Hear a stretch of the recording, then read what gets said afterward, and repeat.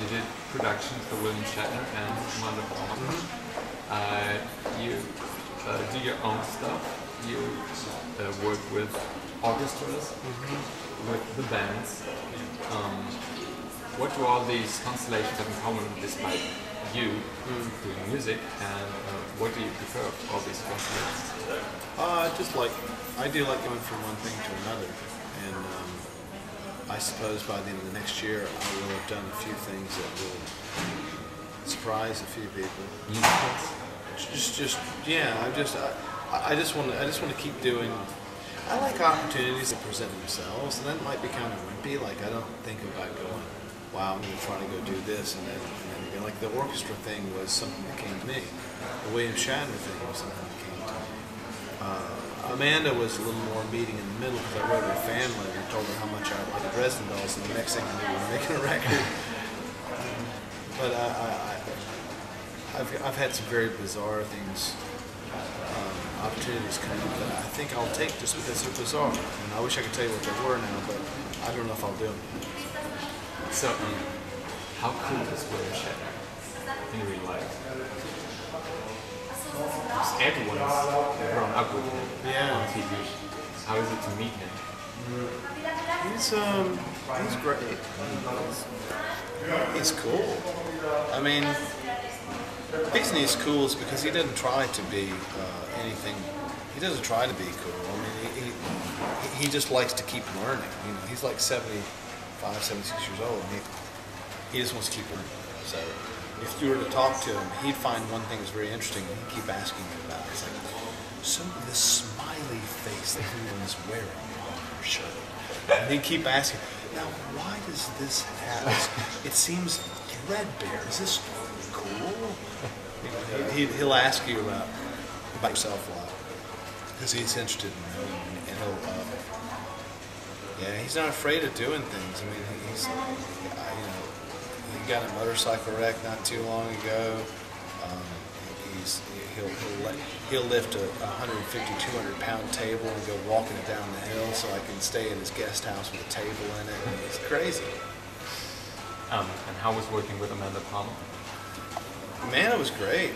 Because she's a real writer. Like, she is a writer. That's what she does. And some people write, but they're not really writers. You know what I mean? And Amanda can't help herself.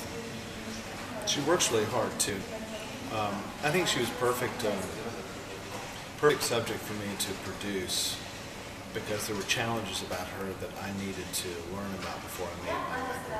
I mean, I would watch her go through different phases and helping her navigate through those things to make her record really made my record easier. So that was really good for me, selfishly. And she made a really good record. We made a good record. It's a good record. So is there anyone that you'd like to work with but haven't yet? Well, there's so many talented people out there. I mean, I was just batting ideas around with Josh Groban. What I enjoyed about that was he's the best singer I've ever heard in person. Like, his voice is so amazing. So how fun is it to go, and then, okay, Josh, do you know his music? Josh Groban, he's kind of like an opera singer, but he sings pop music, but it's kind of pop opera. I guess, I don't know. He's totally different from what I do. But I would say, well, let's try this, and he'd do something, and that means anything I think of in my head, this man is going to come out of his mouth, and it's going to sound that good. Oh, this is awesome. This is going to be really good, you know, like, that's fun. And people expect him to do this particular thing. He's sold millions of records. He does a certain thing, but we're going to do something different. So, if I'm informed correctly, you said that you won't perform Bitches Ain't Shit anymore. Well, it's in retirement right now. So, are there any other songs that you have sung like years ago and will never sing? They just sort of, they phase themselves out. There are songs I can think of some songs that I just don't seem to do for some reason. So usually it's because some songs they burn out, and some songs I just can't remember why I wrote them. So do you still listen to old records, or do you just record them and put them into the shelf and then they're done? Because I have to play. I mean, you have an opportunity to hear them for some reason, either make a tape for someone of here's what you should know about this, or like the orchestra things, like I have to put together a CD, you know, for arrangers to work with. It'll also they sound different than I remember. Because I'll play it live all the time and turn into something else, and they go, oh, God, that was slow. That's bizarre. So, what are songs that you're proud of?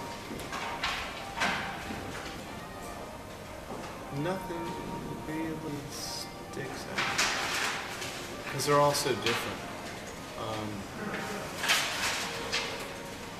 I mean, because I'm proud of some songs because of the way they sound on the record, others I'm proud of because I can play them just at the piano, if nothing else, and they really hold up on their own.